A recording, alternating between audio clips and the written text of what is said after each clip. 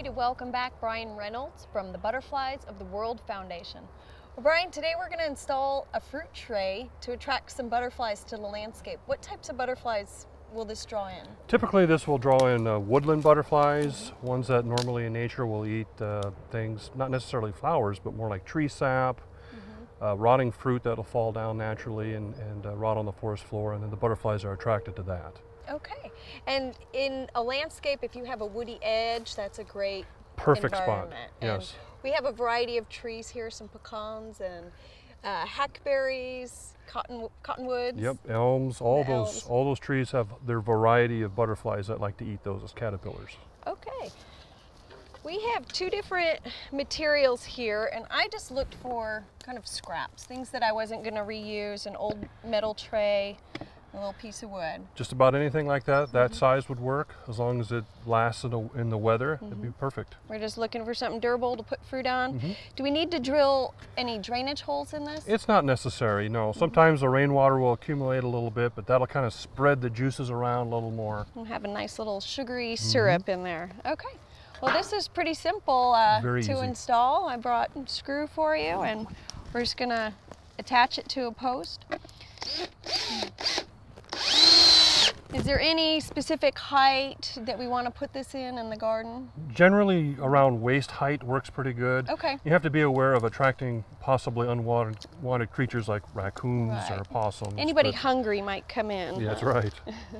And then as far as the types of foods we put on there, the older the better. That's what you told me. That's it, exactly. Yep. And you just I put have them on some there. Oranges, mushy banana. Slice them up and basically just leave it. And Okay. it'll rot. Oh, nice and juicy. Yeah, this one wasn't quite fit for human consumption, so I thought it would work well. Butterflies will love it. And we just want to expose the flesh so that they could come in and feed off of that. Walk away and come back tomorrow, and I'm guessing you'll have butterflies all over it. Now, you mentioned raccoons and other types of wildlife. One of the things we have for squirrels that they don't get into are suet feeders. That's another excellent thing. If you have problems with raccoons, take an old suet feeder, fill it full of bananas, use a shepherd's hook or a chain or something, and hang it out away so the pest creatures that you don't want can't access it, but the butterflies will just come flocking to it. Excellent. Well, let's go take a look at what species are active this time of year. Sounds good. Okay. Bryan, we've seen a lot of the flowers in our gardens bloom very early this year. Are you seeing the same pattern with butterflies? Absolutely. This early warm weather in the spring really has caused the butterflies to come out. So they're just emerging fresh. Yes. They've accumulated all the warmth they need to come out. That's right. Fresh, beautiful butterflies, definitely. And I've seen such a diversity here in the gardens today, just walking around. This ice plant seems to be a magnet for the painted ladies. Yes, it is. Are there other kind of related species to the painted ladies? They're very showy. Well, today I think we've seen American ladies and also the red admiral, which is a close cousin to the other two, and common buckeye. Okay. And how are they grouped together? What are their similarities? Well, they're called a brushfoot, and it looks like that they only have 4 legs, but their first pair of legs is a little bitty brush, basically. Yeah. Very good. I've also seen quite a few, I know I call them the sulfurs, those bright yellows and oranges flying. Yes, today on these lovely flowers we saw the cloudless sulfur, also common orange sulfur, dainty sulfurs, and the clouded sulfur.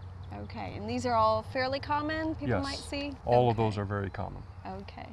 There was a really interesting, very small butterfly. There's quite a few of the tiny ones. What group do those belong to? Those are called gossamer wings, and we have 2 main kinds, the hair streaks and the blues. There was another that had a little red line on its wing. What was this one? It's called the red-banded hair streak, and it has the little tails on the end of it, and they like to eat rotting leaves as caterpillars. Interesting.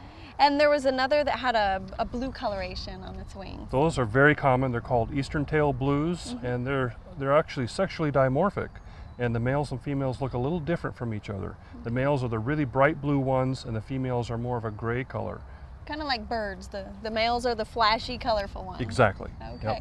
Yep. But speaking of flashy, most butterfly enthusiasts really look for the big stuff. And I saw my first monarch today. Yes. What other big butterflies are flying? Some of the big showy ones you can see right now are eastern tiger swallowtails, pipevine swallowtails, spice bush swallowtails, and the state butterfly, the black swallowtail. All right. And later this season, as our fennel grows, we'll start to look for some of the larvae on those.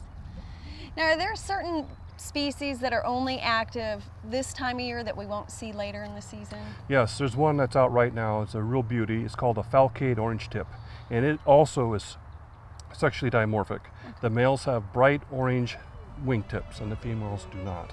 All right, well, we'll have to keep our eye out for those and all things great and small. Thank you so much for sharing with us today. Thank you.